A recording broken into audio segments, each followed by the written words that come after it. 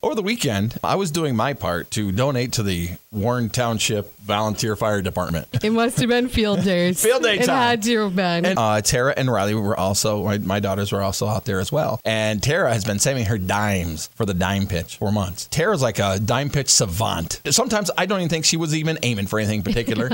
And we got a bunch of cups, like they got Pittsburgh Penguin Cup for Devin because he's a big Pittsburgh Penguin fan. Got some coffee mugs. And then the people running it was Jason Wilkes and his wife said, "What are you getting for Traci?"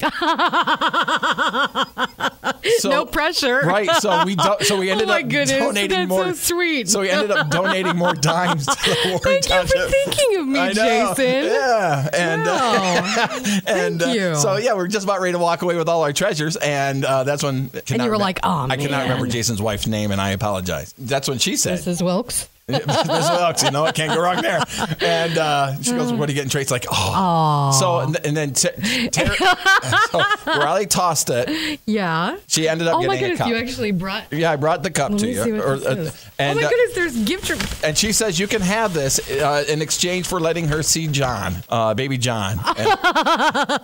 This is one of the few times I've been on the webcam because to see what it is. It is the tiniest little wine glass I've ever seen. I don't even have a ruler. I'm going to say it's like 3.25 inches. I was going to say about 3 inches. And the amazing thing is, look at the, because you have to, the key behind it is you have to throw dimes into it. Oh my goodness. So if the dime doesn't go in it, you don't win it. That cup was in the back. In the back. Are you serious? See, that's when I knew it was meant for you, because it was shortly after Mrs. Wilkes said, "What are you getting for Traci?"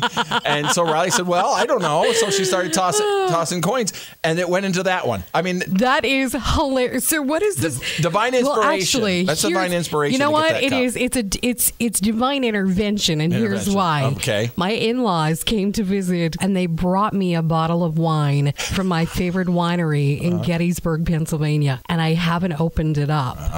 This is a God thing, because God must have been telling me, "Don't open this bottle of wine. I have a master plan." The master plan is this 3.25-inch wine glass.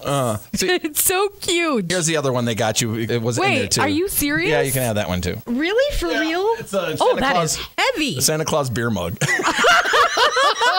From Riley and Tara. To the most non-drinking member of the Hog Morning Show. There you go. That is so sweet. Oh my goodness, I love that.